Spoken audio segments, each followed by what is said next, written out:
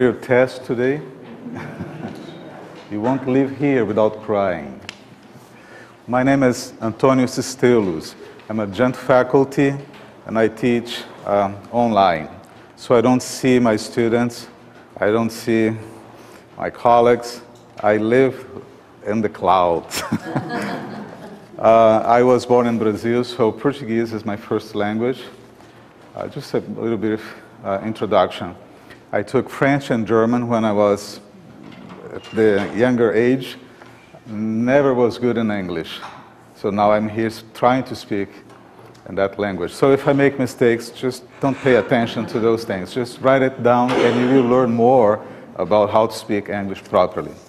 Well, it's my pleasure being here with you. Thank you so much for coming and staying for the second presentation. I really enjoyed the first presentation, and it's so attached to what I'm going to talk about. It's amazing. I have a problem. So I'm going to start with this presentation, and maybe I will show you some other things. But I have a couple of questions. Are you familiar with CMaps, concept maps? How many of you are familiar with concept maps? Have you used it in your classroom? Okay. Was a good experience, excellent experience, wonderful. And about Prezi Web 2 technology. Do you know any Web 2 technologies available? Are you familiar? So have you used Prezi for presentations? Okay, so this is classified under Web 2 technologies. So basically, I'm going to show you some things and what I have been doing with my students, face-to-face students, since I cannot do a research. I was not yet approved by the IRB, because it deals with human subjects, so there's a lot of, you need to be very cautious about that. But I have been observing my students in a face-to-face setting in Indiana, the great state of Indiana, that have more than 1 star. Well, don't pay attention to that part. So there, I teach face-to-face, and I try to see what happens when I introduce a new way of interacting, thinking critically about the content that you are learning. So let's start with this, and my next step would be applying this online. Okay, so excellence in teaching, the use of web concept maps and Web 2 technologies towards the development of higher order thinking skills. We have a little bit of content to follow. I will try to give you at the end a hands-on activity. You won't leave here without suffering, paying the price of coming and staying. And there is a grade associated with that, which will follow you for the rest of your life. No, don't pay attention to that part too. Okay, so why I'm doing this? Why I care for my students? Because after salvation, and even before I started caring for people, they are so precious to me. My students, they are extremely important to me. They are what I call agents of change. They will become the ones that will guide me when I'm older. Their decisions will affect my life. So I want to make them conscious about what they are doing, about their time, about why they are there. So we are his workmanship. This word workmanship, probably you know about it, is the same word poiema, is the Greek word poiema, which is the word poem in English, or poema in Portuguese. So we are a beautiful piece of writing, literature, written with blood and the cross. So Christ Jesus, when he died for us on the cross, he made us a completely different person. Our students that comes to a Christian institution, they should have that kind of perception about us, watching them, caring for them. I want the best for you, and I will provide whatever I can to help you. But believe me, I did my best, and I do my best. And sometimes I get discouraged. I know who I am in Christ Jesus. I know about them. Some, they say, I'm a Christian. I'm trying to live my life. I try to apply whatever I'm learning here. This is my future. And I know that this is true. But these are some of the problems. How to develop intellectual self-confidence and foster intellectual authorship among my students. How to help my students to think critically and reflectively. Is technology a helpful or destructive nuisance? So all those things. I look at my face-to-face students and they're smiling to me. Do you know that I teach and they smile to me all the time? They have a computer in front of them and they're smiling. And I ask, are you enjoying my class? I bet you are. I believe you are. Oh, yeah. I say, oh. And sometimes I walk very softly. So sometimes I show up from behind. Hello, YouTube. What are you doing? Well, this is connected with your class. I said, this? Not at all. It's impossible. But let me ask you a question. Can you connect this content with this content being presented? So that is the kind of attitude. So they look at me, sometimes they say, forgive me. I said, you are forgiven already, but don't do that again. You know that you're paying for me? Oh, yeah. Yeah, you're paying for me, for my work here. So this is the kind of things that I face. So I teach computer science, and I teach curriculum instruction, I teach business, I teach all kinds of things related with computers, math, and education. So I got all kinds of communication problems, perception about life. One thing I want, when they leave my class, they must understand, number one, what I have taught and how to connect this with their previous knowledge. I want that. If they leave my class with that understanding, okay, I learned how to use a function, talking about computer science, a function within my, this is new in computer science. I'm going, instead of writing a code like linearly, I'm going to call a function. That function will perform something and will return something. That will make in my life easier. Can you see that in your program? Yes, I can. This is good. Can you see that? Not yet. Let's work on that. So this is the kind of problems. Okay. So, well, I have two options. Stay with PowerPoint or jump to Prezi. I'm going to jump to Prezi. I think it's more interesting. And believe me, nothing wrong with PowerPoint presentations. Nothing. They share content. They are good. It's like an old book. And I'm old too. I'm not an old book, but I'm an old person. Not that old, but old. Older than all my students, most of them. And I say, hey, do you think I'm dead already? I don't have plans or expectations for my life? You must have twice more than me, 10 times more than me. You're much younger than me. So, technology, I love technology. I love everything that is new, but must be important. So let me shift to my Prezi presentation, which is in some place here.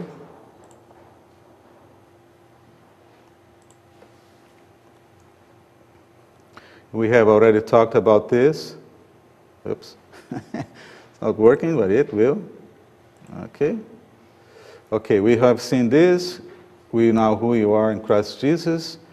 We have already talked about the problem. Now we're talking about higher order thinking skills. Do you know about the definitions? Do you know anything about higher order thinking skills?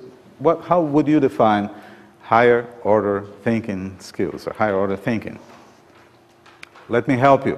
It's thinking inside of a box. Is that right? No creativity, no problem-solving skills. Is that how we think critically or using higher order thinking skills? Not at all. So I have some definitions. Can be conceptualized as a non-algorithm complex mode of thinking that often generates multiple solutions. I'm always interested, can you see a new application of this? Can you see how to use this content in a different way? Because the books tell us what to do with this. But I want you to redo the thinking. I want to redo the concept. I want to reapply that concept in a new situation. And believe me, teaching in all those subjects that I mentioned to you, quite often I see the same thing rewritten. I say, hey, I know about this. This is systems analysis and design. I know about this. This is something else. Okay. So, also, higher order thinking skills corresponds to the overlapping levels of comprehension above understanding using Bloom's taxonomy. You know that. Applying, evaluating, analyzing, synthesizing. I want that. I want you to explain to me what I have explained to you. So this is important to me. Also encompasses critical, systematic, and creative thinking. Now you can see that a PowerPoint presentation, which is nice, is kind of static. I'm adding here some effects. I'm zooming in from point to point. So students, especially younger students, they tend to appreciate more those things. Not for learning, not for presenting, but for playing with something. Are you guys following me? So the idea is, I'm fishing with my students, and I want to attract them to the bait. Is that a word in English? A bait? So I want them to come to me. I want them to eat what I'm offering. And I will, instead of eating them, I will transform them. I want followers. I want them to follow me. Say, hey, I want to be like you. I want to, do something with my life and make it more useful. This is what I want to hear from my students. I don't want to see anything less than that. Okay, so now we know that higher order thinking skills are extremely important in our students. It's thinking out of the box. Is as you talk, as you present the content, they must jump to you and say, hey, I know this, I have used this before, can I do this way too? Can I apply it this way? Is this valid thinking? I want those kind of questions. But also, remember their attitude. They smile to me as I teach. They enjoy my class. So they're watching a video, they're trying to do something, to use that time for something else, but not learning. Okay. So I found out that when I was teaching, I said, hey, let me talk about something. You have this concept here alone, and that means something else, like a programming language. I will stay with computer science since I'm talking about technology. Computer language.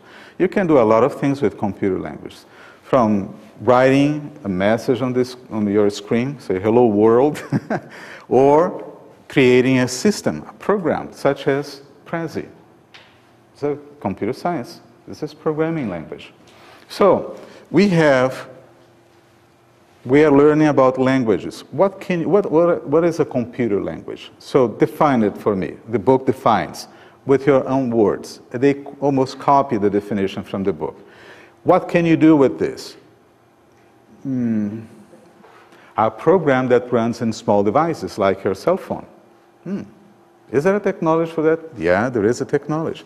Or you may use it for mainframes, more robust applications. Okay. So let's draw circles about things that you are learning. So this is the idea of concept maps, if you don't know, but I believe you know it. And I will show you examples of that. So concept maps.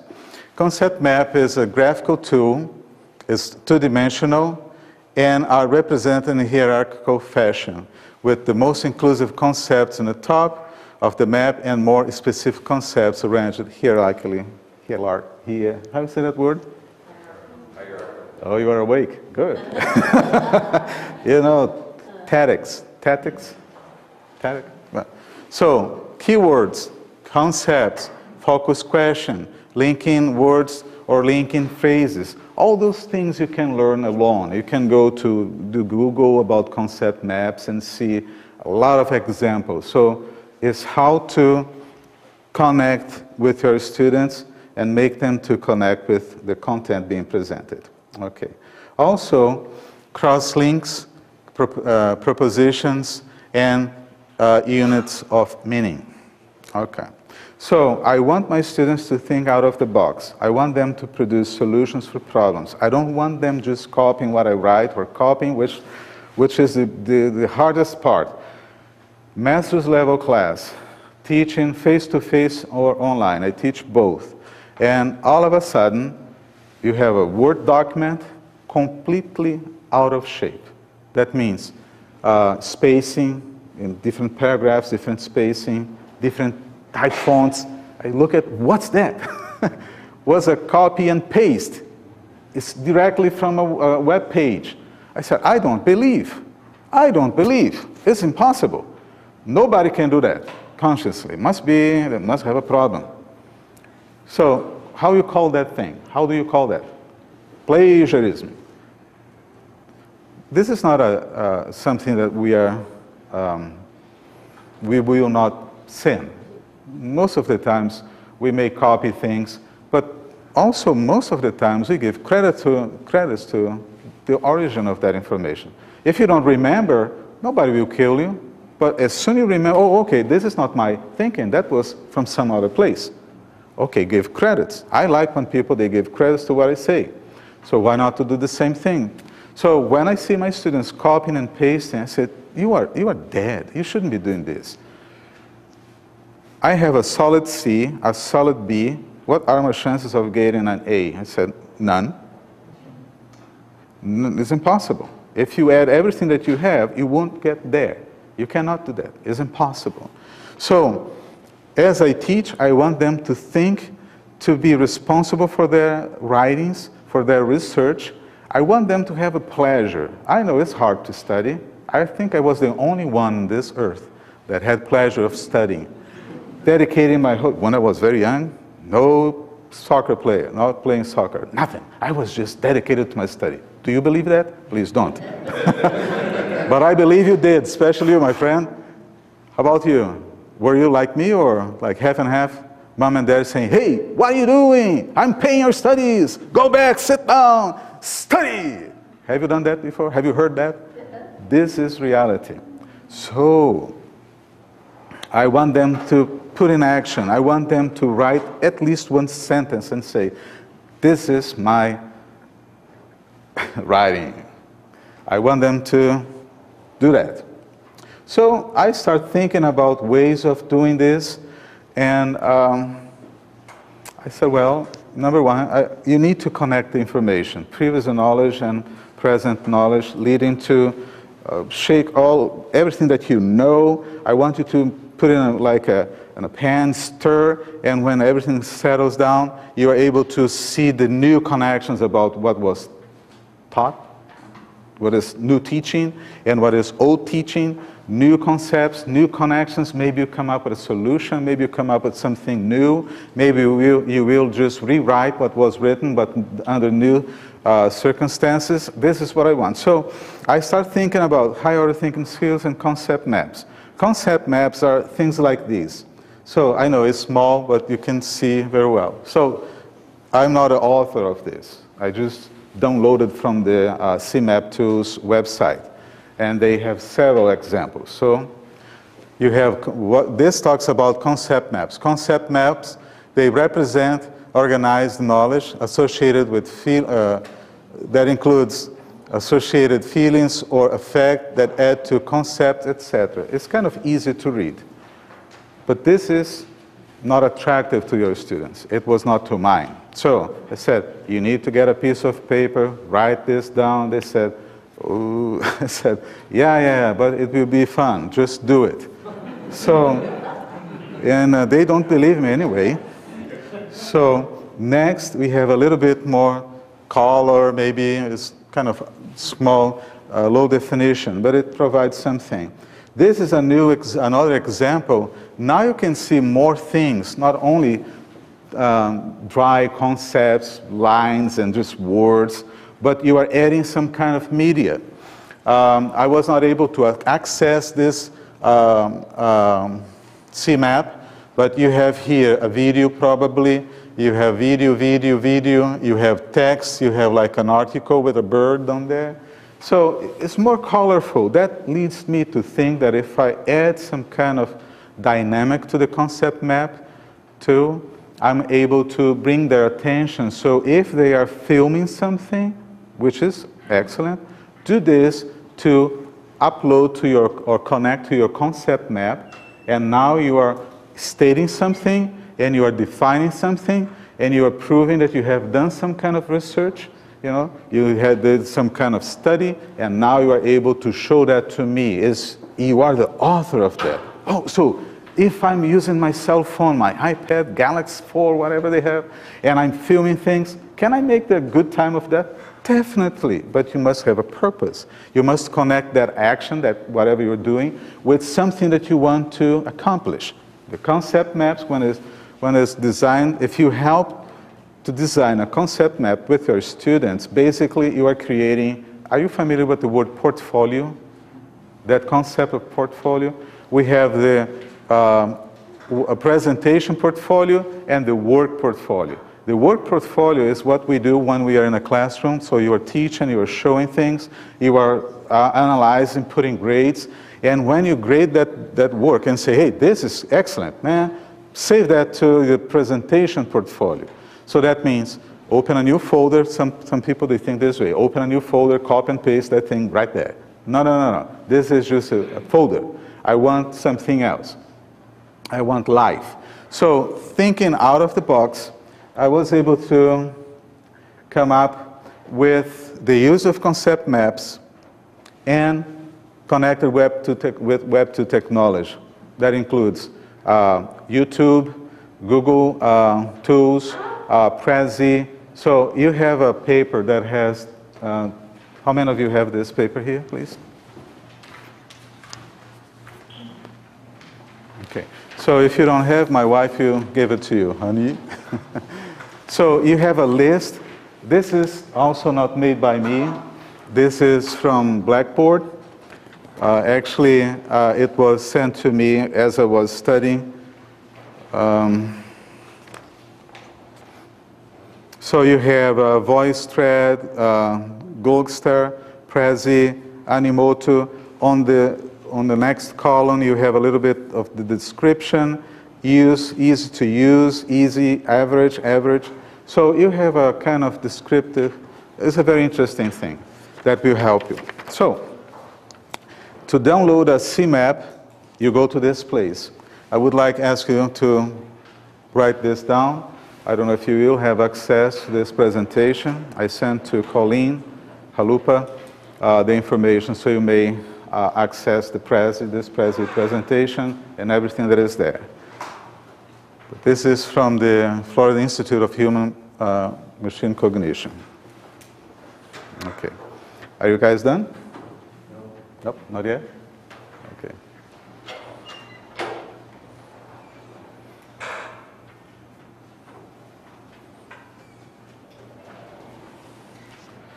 Okay.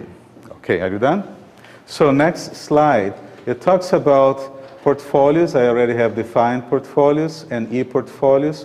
Web 2 technology, basically, the basic definition, this came from Google. I just did a Google search. Basically, what I was going to write is identical. Is when you move away from static pages to more dynamic things. When you incorporate when you call things that has some kind of life, you add that to your web pages. Also, I mentioned some of the tools that you have already in this paper, Prezi, YouTube, Jing, Google Docs, and believe me, all your students, they know about those things. They know how to upload, they know how to do things. What we need to do is use that talent that they already have to do something for us and for them, even if they don't know exactly.